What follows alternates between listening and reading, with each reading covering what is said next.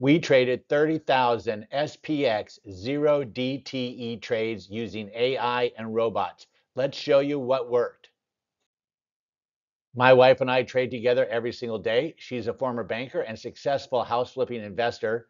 I started and sold 2 internet companies. I retired at age 42. I'm an attorney. Most importantly, I'm a professional gambler. Our motto on our channel is math makes money. Let me explain how. Over the last year, we had AI backtest 20 million trades a week.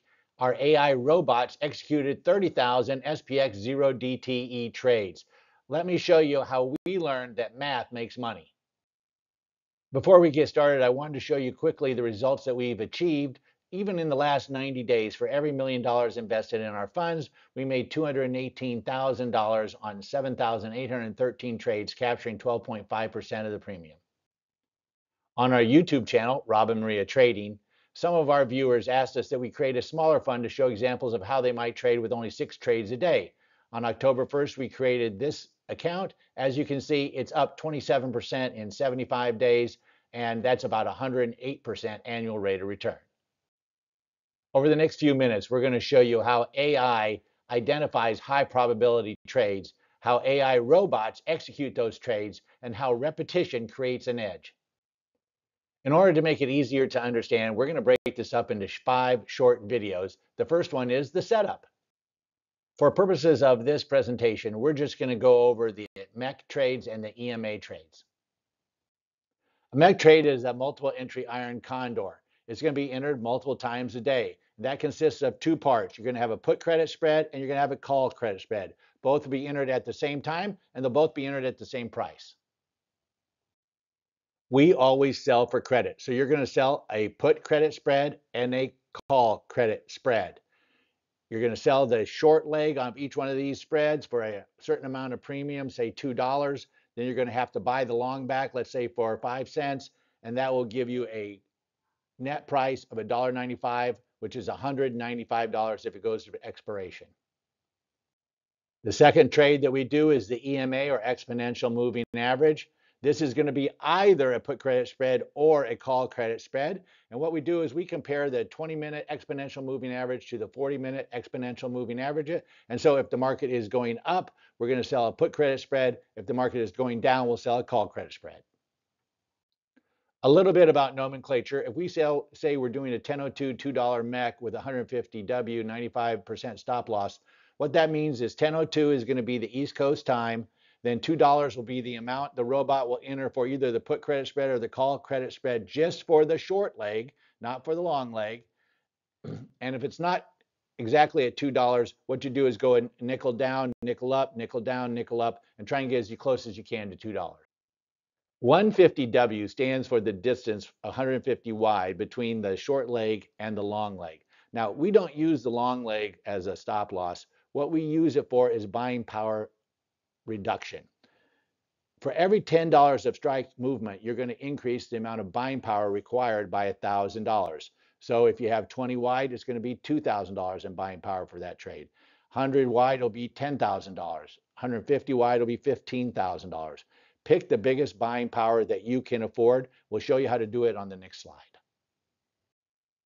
What we want you to do is to sell the target premium for the $2, whatever it is on the short leg, and then buy the first long leg that's priced at a nickel or up to the maximum width of your buying power that you can afford. So let's say in this example, you could only afford 100 wide, right? So what you do is you sell that short leg at 68.35, you start going up to 68.30 or down to 68.30, 68.25, whatever, and you find that the first nickel is at 67.95. Even though it's not 100 away, you go ahead and sell that first nickel, because that would mean that you'll be using a lot less buying power for this particular trade.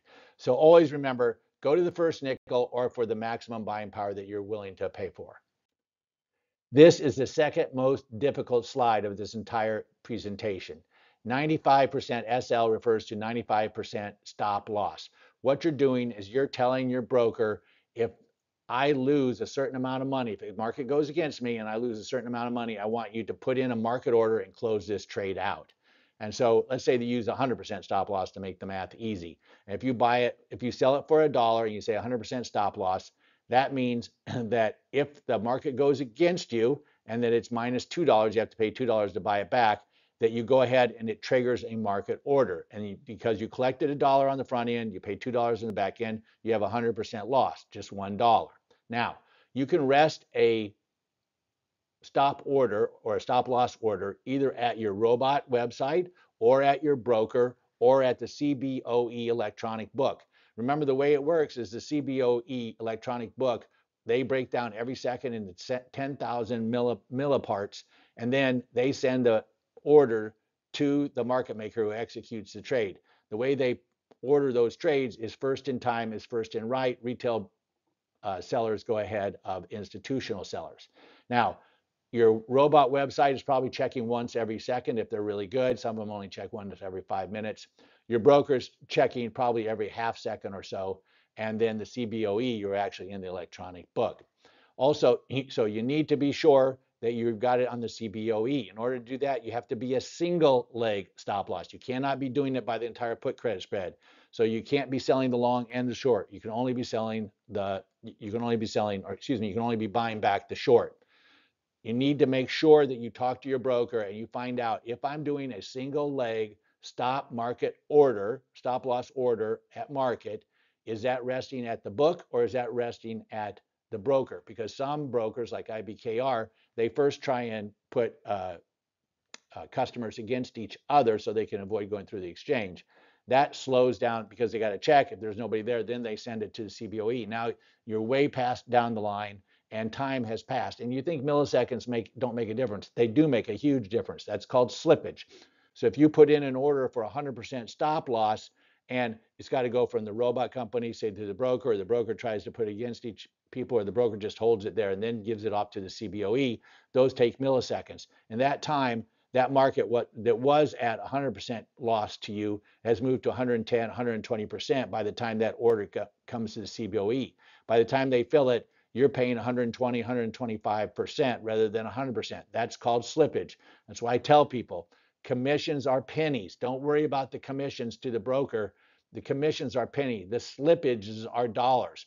Find out exactly how your broker is doing it. We analyze every broker we use for slippage every single month, and we talk to them about the slippage because we want to really be sure we're minimizing the slippage. Okay, red alert. This is the most difficult slide of this entire presentation. We're going to talk about putting the stop loss on the short leg only and calculating what the stop loss means. And the formula is, if you have a 95% stop loss, the formula would be 95% times the premium received on the short leg only, plus the premium received on the short leg only would issue the stop loss amount. Oh my gosh, Rob, give me some examples. Look at the slide. What do you know? We got some examples. So if the premium is $2 and you have a 95% stop loss, then you're going to have 95% of $2, that's $1.90, plus you got $2 in premium when you sold it. So $2 plus $1.90 is $3.90. That's your stop loss, $3.90. If the premium is $3 and you have 150% stop loss, well, then you're going to take 150% of $3, that's $4.50. You're going to add in the premium you got originally, that's $3, so your stop loss is $7.50. Let's take another example. If the premium is $1.50 and you have a 200% stop loss, then 200% of $1.50 is $3 plus the original $1.50 you got is $4.50. Okay, now the other thing, just to make it even more complicated, is that's selling the short. Now you've still got these longs. You got to sell the longs. A lot of people say, oh, just don't hold the longs for a lottery ticket. No, this is going to close out today. It's going to be worthless at the end of the day on these longs. So if you can get a nickel or 10 cents when your short gets punched out, then that's a great advantage. And people say, oh, it's only $5 or $10. Yeah, but if you're doing it, say 3 or 4 times a day, 10 times a day, and you're doing it 250 days a year, it adds up to a lot of money. How can you automate the selling of the long leg? Well, you can do what's called an OTO order. That's one triggers the other. So let's say we've got a stop loss order on our short, and that's going to our broker, and we're telling them to send it to the CBOE. Now we tell the broker we want an OTO, one triggers the other order on my long.